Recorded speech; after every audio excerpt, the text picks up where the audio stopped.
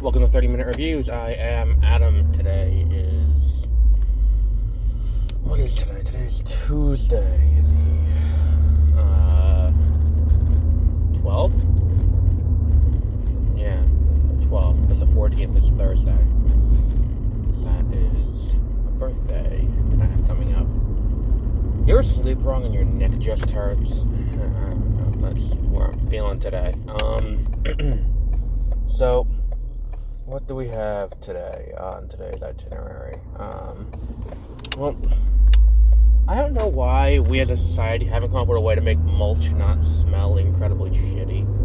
Like, it is one of the most disgusting smells, and every year, all these places are like, we need new mulch, and every year, every parking lot of every supermarket, and every, neighborhood, just gets this disgusting smell of just rotting and decay, and it's just gross. I don't understand how we haven't figured out how to not do that yet.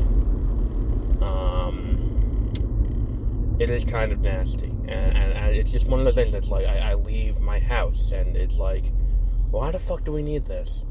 Why the fuck do we need this smell? Because it's like, it's not even like it's a good smell, or like an okay smell, or it's like a byproduct of something really important, like, because, or like, even not important, where it's like, like pot's been legalized in New York now, so you can smell it a lot, and it's like, look, pot's not important, pot's not something that, you need to have a particular, it doesn't, it's got medicinal purposes, but it doesn't do anything that,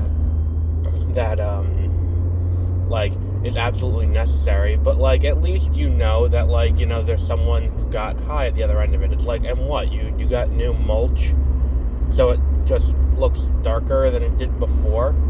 Like, is topsoil really that much more expensive? I don't know. Like, is topsoil really that much more expensive to get for your, to make your... I understand the purpose of it, because it's like, the darker the mulch, the more flowers planted in the mulch, or that are now surrounded by the mulch, will pop. So, if you have these, islands in a parking lot, if you fill them with mulch, you'll have flowers that really, pop, and they're like, oh, that looks cool, and looks nice, and, the flowers are looking great, and all of these, awesome things, and it's like, well, what's the point?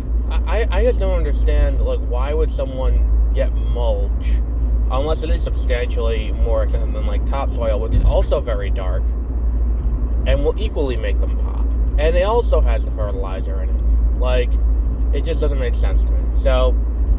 And it doesn't stink. And it's like, if you're going into a supermarket, why would you want to go into a supermarket with the smell of, manure or, decaying stuff? It's like, it always just smells bad. And then it's like, what happens is I end up thinking, is it just that, it runs its course and it doesn't smell bad anymore? Or have I kind of, just forgotten about the smell? You get used to it after a certain point. But it's like, no, you don't get used to it. It doesn't matter when it happens. You'll still smell it. Why is it necessary, is the question I have. So we're not here to talk about the disgusting smell of mulch that is permeating everything and making the entire world smell worse for the duration of its, time for the next few weeks.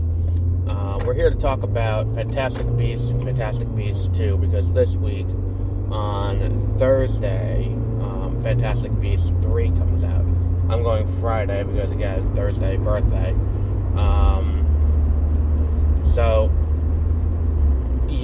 I think that it's time to revisit these two movies. Now, I've watched both of these movies again lately to kind of get a sense of where we are, where we're going, because, quite honestly, there's a lot I didn't remember from these movies. And the first, Crimes of Grindelwald was the first Harry Potter Wizarding World movie that I did not watch in a theater since, Sorcerer's Stone. And that was because going to see Sorcerer's Stone was contingent on, 2000? So, 6-year-old me, 7-year-old me getting someone to drive and pay for the ticket. 2001. But either way, I was under 10 at the time. But this one, it didn't grab me. There was nothing about Crimes of Grindelwald. Like, after the first one, I was like, I could probably skip this. And to be fair, like, despite the good things that are being said, coming out of critic screenings for Secrets of Dumbledore, I'm still not entirely on board with it. Like, I'm not watching this movie and being, like, I'm not looking forward to seeing the new one in the same way that even I was looking forward to Sonic, because at least Sonic 1 was incredibly entertaining. And Sonic 2, I was like, oh, maybe this will be equally entertaining. Like, and, it succeeded at that. So, looking at it in that regard, and being like, oh, so herein lies the issue that I find myself in, the conundrum that I have, is what is it about these movies that makes me not interested in this, considering I have liked Harry Potter since I was a young child. And it's like, I remember when they announced Fantastic Beasts, it was like, oh, cool, they're doing a distant prequel, that will be interesting to see, and, they're going to America, and they're going to introduce some new ideas, and then it's like, I watched the movie again, and this time, it's like when you watch The Force Awakens the first time, and you don't realize that it is an identical movie to A New Hope, because you're like, oh my god, I'm sitting in a movie theater, and something that I never thought I would see again in a movie theater unless I was going to a reissue of an existing movie is happening. And I'm sitting here, and up on the screen is an opening crawl that says Star Wars Episode 7. And I'm like, oh my god, this is something that I have dreamed about since I saw Star Wars as a kid. And it's like, this is awesome, let's, and it's that kind of thing where it's like, that first time viewing Fantastic Beasts, which, if you go over to Beware of Spoilers on Thursday, the episode that Peter and I did when Fantastic Beasts 1 came out, is going up then. So you'll be able to hear our thoughts on Fantastic Beasts and where to find them. So for this movie, so let's start with the first one. I think the first one has a kind of interesting concept, where it's, the idea is he's going to America and here's part of the problem, is maybe it's the fact that I've read the books over and over again, so I know the books a lot better, but I can tell you the exact plot of every single Harry Potter book, and every single Harry Potter movie, from memory. I've seen this movie, 3 times, maybe 4 times, and I can't for the life of me tell you what happened. What was his purpose in going to America? And it's like, he's got to go through customs, and he's got, this briefcase that's got all of these magical creatures in it, and, apparently he's also, and that's part of the problem in 2, is that he's also human trafficking, because, he brings a woman with him in the suitcase, and it's like, oh, that's definitely not legal.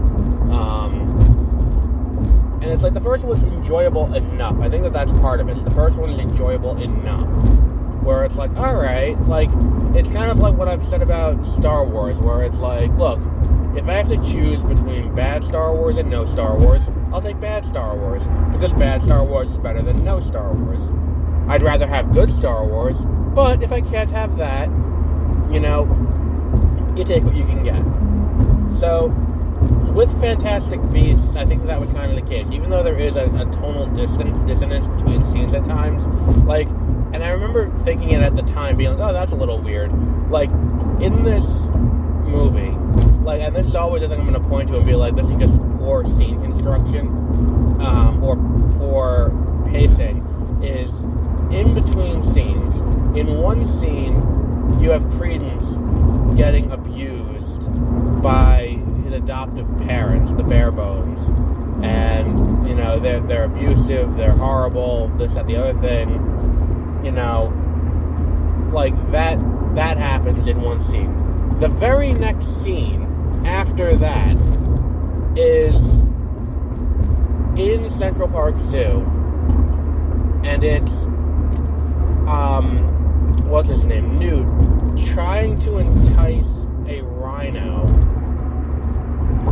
into, like, a magical rhino into his suitcase by doing, like, what's it called, by doing a mating dance, by imitating the mating dance, and it's like, it's meant to be a comedic scene as he's doing this, and it's like, well, yeah, but, like, can we get a little bit of space between the emotional, like, you know, like, the important scene of, what's it called, of Credence being abused, and this, like, you need to have some space, some distance between those would be very helpful. And then, like, the resolution is like, oh, and Grindelwald wanted to use the Obscurial, so he tried to get Credence, so he could use Credence as an Obscurial, and it's like, okay, cool, I guess.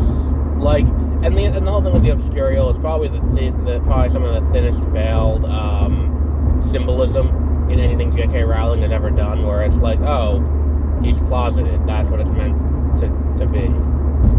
Like, and like the second Salemers, or whatever the hell they're called, are meant to be like the evangelicals, and it's just kind of, you know, considering what's happened since, I think it's fair to say pandery, considering that it's obvious that J.K. Rowling doesn't share the opinions that she's espousing in the movie. Like, that's the thing. If you're out there and you genuinely believe it, and you're going to go out there and you're going to make these statements, by all means, do that. Have a blast. Do whatever you want. Like, my problem is I just watched a Tesla almost cause 2 accidents with tracks. But if you're gonna, like, if you're not going to do it properly, don't like, if you don't actually believe it, it's just hollow at that point. So then Fantastic Beasts 2 comes along, which is called Fantastic Beasts: The Crimes of Grindelwald, which is, instead of, you know, being about Newt and his, you know, his band of merry men, it's about, you know, the issue with Dumbledore and Grindelwald. And it's this idea that, you know, these two can't move against each other, and then it's like, well, why? They don't really explain it, but I think that vial has something to do with it. Where it's like, if that vial is broken, eventually he'll be able to move against Grindelwald. But that vial needs to break first, because, I don't know, it's probably like an unbreakable vow or some nonsense like that. And it's like, oh, wouldn't that have just solved this problem a little bit cleaner if they did an unbreakable vow not to move against each other? Because you can't break that, and, like, that's the problem, is, like, all of this nonsense is just, like, if you just do that, which you've established already, it would make, you know, it would make a lot more sense, and it would work a little bit better, and it's just so silly to me. So that all kind of happens, and it's like, there's a lot of other questionable things, like the idea of Queenie suddenly wanting to be like, oh, I want to be with Jacob, but the only way to do that is to give him, is to give him this person is running down the middle of the street. The only way to be with Jacob is to give him a love potion. Like, it feels kind of silly to me. And to be like, you know, oh, well, we got to, like, that's dumb. And then, like, a good amount of the movie is spent reuniting the team and getting back to Tina and getting, like, them back together. And then there's the whole Letta Lestrange thing, which is like, well, why are we bothering with this? Like, I watched that movie now for a second time, and the first time I watched the director's cut. And I still can't tell you what the significance of Letta Lestrange is in this whole thing, besides they gave Zoe Kravitz a role where she's got very little to do, and then she just dies. And it's like, well, what the fuck? Why am I watching this? And then the Nagini thing also kind of annoys me, because it's like like the idea that Nagini is actually this, I want to say, Indonesian girl, if I remember correctly. She's from Indonesia, who is a maledictus, who's kind of like an animagus, but if they do it, eventually, one time they do it, they won't be able to change back. And it does completely change the, like, the paradigm of Harry Potter. It's one of those things where it's like, it's one of those small things where it's like, oh, like, is Nagini actually Voldemort's friend, or is he, or is she like, just there because it's like, oh, well, I'm a snake and I need something to do. Like, it changes that entirely. Like the fact that he puts the what's it called? He puts the Horcrux into her has entirely new meaning now. It's just, there's a lot there that needs to be unpacked, that it feels like when she had this idea, the implications of executing this idea were not thought through enough. Which is kind of an important part of something like this. Like, you need to have, when you come up with an idea that's this, bold and I don't even want to say bold, but if it's this big with this many moving parts, you do kind of need to have it kind of fleshed out. And like, what is the impact on the rest of the story by making this change? And then like the problems with the third act being slow and being weird and all of that don't necessarily bother me, because it's like, oh, well, why is it, like, she's a novelist, she's not a screenwriter, so like, what would work in a book? Like, that ending would work in a book, and it feels like a Harry Potter ending. Like, it feels like an ending of one of the Harry Potter movies, because if you watch the movies, even, the endings are all very dialogue driven, and it feels kind of like that, but still, it's not a great movie. Hopefully Fantastic Beasts 3 kind of breaks its streak and can be something good, but I'm not going to hold my breath on that. So we'll wrap up there for today. We'll be back with any news as it happens, and we'll be back with new episodes of Beware of Spoilers later this week. So until then, have a great rest of your week.